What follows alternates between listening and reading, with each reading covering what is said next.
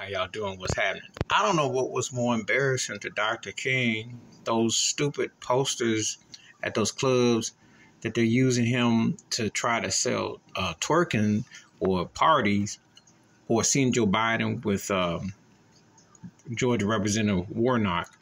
I don't know what was more embarrassing. I mean, the cutouts, the mockery of Dr. King is insulting beyond. The cutout posters where they're saying twerking and come party and using him is embarrassing. The people who put those posters on those posters ought to be ashamed of themselves, because they would not do that to even Trump. They wouldn't even do that to, JFK or something, or Bill Clinton. Think about it. They don't desecrate and mock white leaders in America, but they will find a way to try to do it to Dr. King. And then to see Joe Biden up there with a Warnock in the black church in Atlanta was a bit hysterical. Biden is a fraud, and he ain't got no love for no black folk.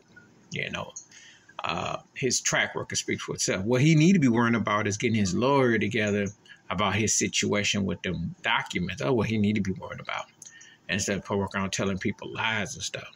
He need to be worrying about that. It's just really pitiful that Dr. King, what he stood for, he would not condone nothing that's out here now. Nothing. Absolutely nothing. It's an embarrassment on all levels. We have no leadership. We have no balance of nothing. Just a lot of people acting and just lying. And, you just always see the things where it's comedy that's gone wrong, Civil rights movement was meant for civility, and you'd be hard pressed to you don't find it today. Imagine he died when he passed, and you still have to say Black Lives Matter. Then you really you've done him a major disservice. So when you look at the circumstances and the scene that you see, it's pretty embarrassing all the way around.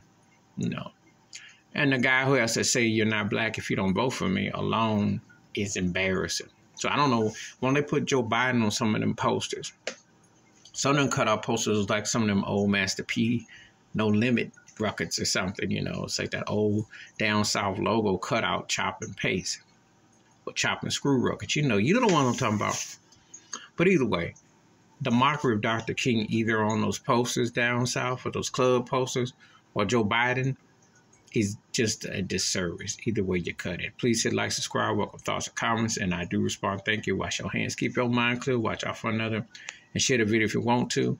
And they need to do better by Dr. King, because it is embarrassing out here. I'm out.